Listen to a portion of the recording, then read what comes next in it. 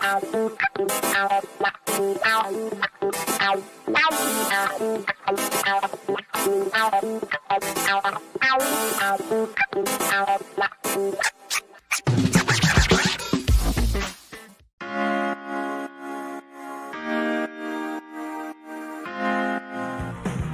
is the Stephanie Miller Show. Mama is still on vacation. Chris and Travis filling in. We've got Carl Frisch in studio with us. Something I don't usually do when Stephanie is not here is I don't scream at myself, get me Glen Kirschner. But with all the news that was breaking yesterday, I felt like I needed to get me some Glen Kirschner in here. Yep. So here we go. Let's jingle him in. Thank God former U.S. Attorney Glen Kirschner is here. Get me Glen Kirschner! Glen Kirschner! Former 30-year federal prosecutor Glen Kirschner, I can listen to him talk all day. who has answered the call for his country once again. Glen Kirschner! MSNBC legal analyst Glen Kirschner. On the Stephanie Miller Show all day. Piercing blue-eyed Glen Kirschner. We got that Glen Kirschner now, and I feel okay. All right. Hi, Glen. Travis, you just jingled me in. Is that what I heard you say? I just jingled you in. Actually, Chris jingled you in. Yes. Yeah. Chris jingled you in. I just Chris asked for... jingled. Thank you, Chris. You're welcome, Glenn. Thank you so much. Like I said, I don't usually bring in our big guns like you, but on a day like today, I felt like it was important that we had you on the show because there was so much breaking news between indictments, Bill Cosby, some Supreme Court rulings, but first things first, obviously the big story yesterday was the indictment of Allen Weisselberg and the Trump Organization. I think that's important that we include the Trump Organization because that could cause a lot of trouble for them as a company, correct? Yeah, it actually was a big deal, unlike what some of the Trump lawyers were trying to sell on the courthouse steps yesterday after Weisselberg was arraigned on the indictment. This is not small potatoes. This is not about fringe benefits. This is about 16 years in Weisselberg. I got to tell you, I don't think Allen Weisselberg wants to go to prison. I don't think he wants the DA to continue to hound his sons, both of whom are in Donald Trump's business orbit. And I know it's a long-term relationship, and Donald Trump is his man, and he's standing by his man. I still think now that he sees his name in lights as the marquee defendant in a criminal indictment, he has to seriously consider walking away from Trump. One thing I noticed yesterday, Eric was on, Don Jr. was on with Jesse Waters on Fox News, and they were kind of like mocking this thing. Is this all they've got? Is this all they've got? You know, $1.5 million over the course of 15 years. That's $100,000 a year. That's pennies to us. That to me is insulting to the average American who pays taxes. And I feel like that, I want that clip played more and more and more to remind people that this is how they feel about their supporters and their voters and just the average person who does not make over $100,000 a year in untaxed income. Because that's a big deal. Oh, they think they're entitled to a little bit of lawlessness, right? They really feel like the laws don't apply to them. And I saw that clip with Don Jr. and he just comes right out and says it. It's like, listen, we work hard. We're entitled to steal some money from the taxpayers.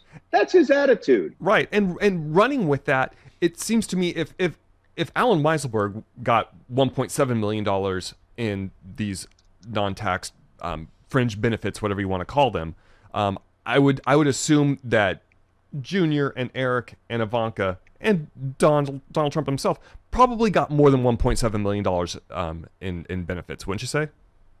Of course. That's why this is only, round one or the starter's pistol in what will be a series of indictments against others. They're not going to stop with Weisselberg. And when I hear, Travis, people use the word, and I've used it, the term fringe benefits. A fringe benefit is when your boss maybe gives you a good case of liquor over the holidays as a thank you, or maybe lets you use the corporate condo in Florida for a week without paying for it.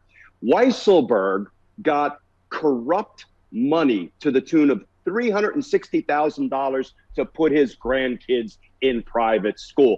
Weisselberg and his wife got $200K in corrupt money to ride around in Mercedes. These are not fringe benefits. This is theft. This is grand larceny. That's what this is. His attorneys can try to sell it like fringe benefits. That's not what we're dealing with here. Yeah, the average person doesn't get those types of benefits, like you said, and it's it's insane. Now, you also said that you were speculating that the unindicted co-conspirator number one was the controller for the company, the comptroller, or the comptroller. I think so. And CNN's reporting that, correct? CNN said they have teased it out, and I know first Thom from NBC said he could report that individual one is not Donald Trump. I saw and that. Then CNN added on that reporting by saying it looks like it is Jeffrey McConney. Who's Jeffrey McConney? He's the controller of the organization. He's just one level down below Alan Weisselberg. So he probably also knows where many of the financial bodies are buried. And I bet he gave up Weisselberg. Here's why I say that. McConney went into the New York grand jury and testified. I was going to ask what does that mean? That means under New York law, he automatically gets immunity. It's a strange rule they have, but anybody who sets foot in a New York grand jury gets immunity, and the statement can't be used against them. Okay. So he, I'm sure, laid out all of the crime and corruption that he knew about as the controller of the Trump organization. That's why, assuming he was part of it, and he's gotten immunity, so he can't be prosecuted, but it feels like he may be part of it. That's why they would have designated him as unindicted co-conspirator number one. That we have that on CNN's reporting, but that's kind of the only place that we have that. That hasn't been officially announced by the district attorney's office.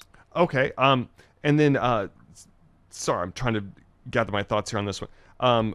There are other things that people have been talking about, people have been speculating about, that we might, this could be, for example, people thought it was going to be insurance fraud and the devaluation of property and all of that. Do you think we're going to see charges like that coming through? Oh, sure, that's coming. Michael Cohen put us on point about that a long time ago. Insurance fraud, banking fraud, playing with the value of your assets, inflating them for certain purposes, deflating them for others. Those are just creative ways to steal others' money. Yeah. So I think they're frankly probably still pouring through the 8 years of tax returns and financial documents that they got courtesy of 2 trips to the Supreme Court. They finally got it. I think these were the easy charges to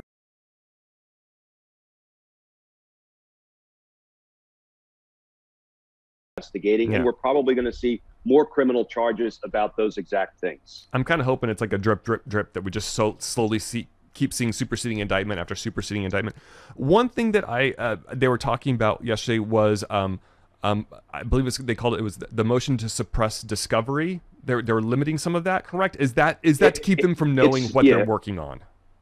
It's a protective order. So they're seeking a protective order from the court saying, listen, we've got all this information, all of this evidence, we being the prosecutors, we need to produce it under the rules of the court. We need to produce it to the defense, give them a copy of it so they can begin to prepare their defense in the case, and they can investigate it. Once we indict somebody, the defense, through their lawyers, have a right to investigate the allegations against them. They also will need to hire accountants to go through it, just like Cy Vance hired expert forensic accountants. So prosecutors have to give over tons and tons of information. Here's the thing, that's not public information. So what we want to avoid is having the defense start to throw stuff out into the press willy-nilly, like, oh, look, here's this little piece of discovery that we think makes us look good. Let's give it to the media. No, we want a protective order as prosecutors that we will give you everything you're entitled to under the rules and the law, but we don't want you to just be handing it out to the press. We want that material protected and preserved so we can, frankly, give the defendant a fair trial and not try this in the media. Okay. And one other thing we talked about a little bit, or you'd mentioned that you've been following it closely too, and I wanted to get your thoughts on this, the Bill Cosby decision. Yeah. A lot of us are really frustrated with this, and I understand the technicalities of how this was allowed to happen. And I can see that there are some people who, where do you fall at on this whole thing with Bill Cosby? I don't understand the technicalities as a 30-year prosecutor. So here's the first thing I will say, and this sounds like sour grapes, or it sounds counterintuitive, but this is gospel, and I'll explain why. Appellate courts don't always get it right. How can I say that? When somebody gets convicted, They will appeal their conviction to the first line of appellate court, and that appellate court will decide the case. Guess what? It will then go up to the next line of appellate court, whether that's the Pennsylvania, a state Supreme Court, or the U.S. Supreme Court. And that higher appellate court will sometimes reverse the lower appellate court's ruling. What does that tell us? Appellate courts don't always get it right. Famous crusty old judge in D.C., I'm not going to spit his name out now, but he used to say in public, on the record, Glenn, appellate courts don't always get it right. They just happen to have the last word. I am still absorbing this Pennsylvania Supreme Court opinion, but there's a lot to dislike because, first of all, I don't believe for a minute that Bill Cosby was granted oral immunity from prosecution by Bruce Castor. I mean, Bruce Castor, Donald Trump's right. I can't get over that. Stone Cold clown. At least his performance in Impeachment, the sequel, made him look like a stone cold clown. Yeah, he's a joke. He's the guy that just said, you know what, Bill? You know what? I've really enjoyed your career. You've given me some laughs. Why don't you take some immunity for yourself and just go testify in that civil deposition? Travis, I've negotiated immunity deals. I've negotiated non-prosecution agreements. Do you know how strictly they are vetted? Yeah. And every word of it is recorded and preserved in a written agreement, often offered to the court to make sure there are no misunderstandings. I'm sorry, I don't buy for a minute that Castor could have just orally off the cuff said, nah, take some immunity for yourself, Bill. So that is the first beef I have with this Pennsylvania Supreme Court opinion. The other is that the judge in the case decided that these other rape victims should get to testify. Why? Because there's a rule, it's called 404B, uncharged misconduct, uncharged crimes usually can't be introduced at trial to prove the charged crime. That sounds fair, right? Except if it's a signature crime, except if the modus operandi, the method of operation, is so distinct that the judge says you should be able to introduce these other crimes. And that's what the judge ruled. And the Pennsylvania Supreme Court didn't like that ruling. Okay. Glenn, we've run long with you. I'm getting signs from Chris that I have to break. But you know what? Stephanie's going to have you back next week. I 100% guarantee you to talk about this some more. So thank you so much for joining us today. Really great talking to you guys. Give Stephanie my love. We will do that. Thank you very much.